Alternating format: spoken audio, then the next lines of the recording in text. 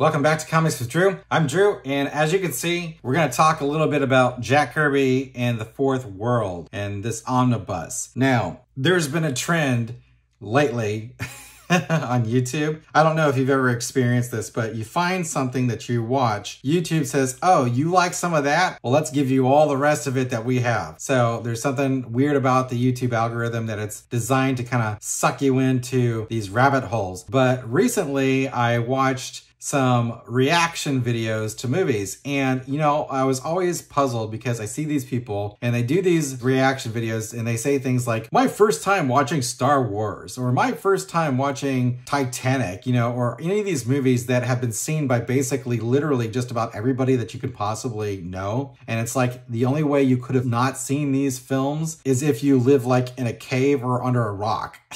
So I kind of envied these people because when you do watch some of these videos, like say my favorite movie, for example, is The Fellowship of the Ring. That single film right there, The Lord of the Rings altogether is my favorite film. But if I had to pick my favorite of those three, it would be The Fellowship of the Ring. So when you watch a movie like that and you see people's reactions, you're kind of like recapturing the joy that you had when you see someone else kind of experiencing it the same way. Because I've seen so many different movies, I've lost that. I don't have the opportunity to see things through, you know, fresh eyes like I used to, for the most part, because I love these films. Now, the reason I tell you all about that is because Jack Kirby's comics, on the other hand, since I kind of came to comics late in life, I have not read a lot of different major works in comics. And one of the big things I've not read is this. I had never read a Jack Kirby comic until a couple of months ago when I bought the Fantastic Four #1 on Comixology or the Marvel app, one of the two, and I read it there. But that being said, I had never read a single Jack Kirby comic book from DC until the past couple of days after I picked this up. So I ordered this last week. I got it in Saturday. I didn't have a chance to crack it open until Sunday, I believe it was. And then I read the first issue, which is Superman's pal Jimmy Olsen, number 133. And let me tell you what, this is not a review of this because I'm gonna do a review, but I wanted to do this quick video talking about what drew me to this book and the idea of Kirby leaving Marvel, where he had created these iconic characters and books, and he was disillusioned with Marvel, but he comes to DC to basically run wild creatively. This is something that is super exciting to me and something that's irresistible to actually look into. So now that I have the book and I've read the first couple of issues, I can tell you this is one of the most exciting experiences I've ever had in my life with regards to entertainment. Watching Kirby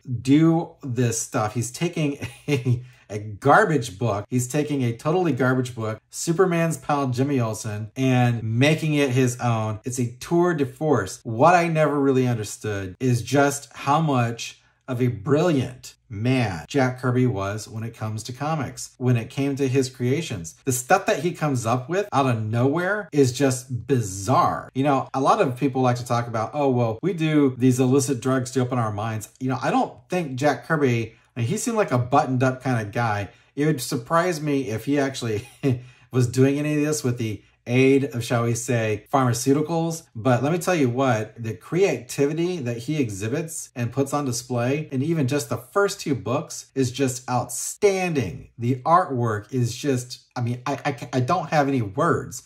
I mean, it's Jack Kirby artwork, don't get me wrong. It's not modern artwork, but when you look at it, you just see a brilliant genius in the way he constructs his art. And it's one of the most thrilling things I've ever experienced. For those of you who have read and known Jack Kirby's stuff, and you see this video, and I'm talking about not having seen it or not having read it, I hope that you're experiencing the same kind of fun and excitement that I get from watching people watch The Lord of the Rings for the first time on YouTube.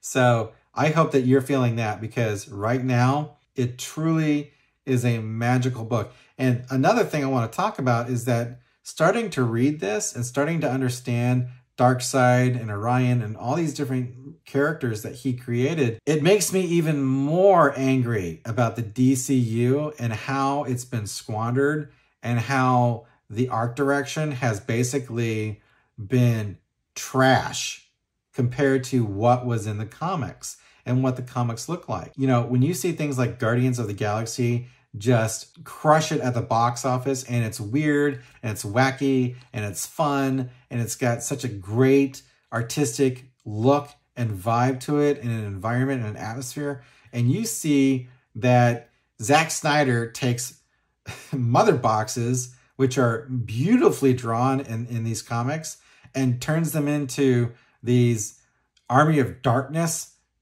B-movie props. And when you see Darkseid look like some kind of idiotic Teenage Mutant Ninja Turtle from the bad 2017 or 2016 movie, it hurts.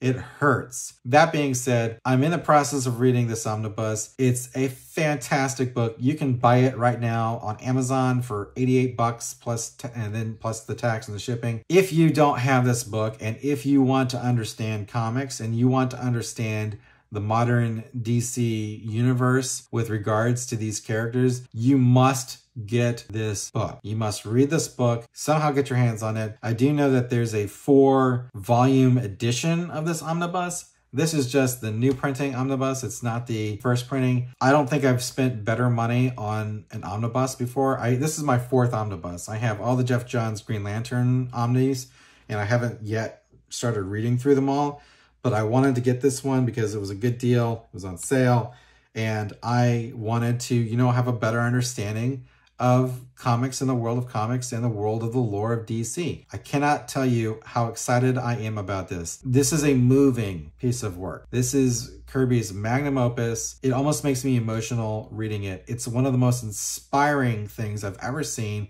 If you like to create comics, if you're trying to do crowdfunding and you're trying to, you know, build your own world, you have got to read Kirby. You have got to read The Fourth World and be inspired. It's one of the most exhilarating experiences I've ever had with comics. Watching Jack Kirby write Superman is fun.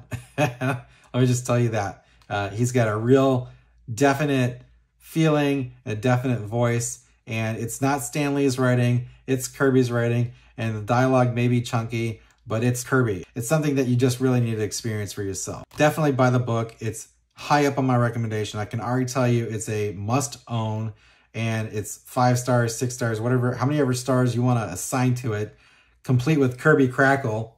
I will do a full review of this book when it's completed, and that's probably going to be a minute because this book is, I think, like 1,500 pages long, and I am going to enjoy this. Let me know if you have any thoughts about Kirby's work and what you think his best work was, whether it's Marvel or DC, or what his best work was with either of these companies. Thanks for watching Comics with Drew. I'm Drew, and I'll catch you next time.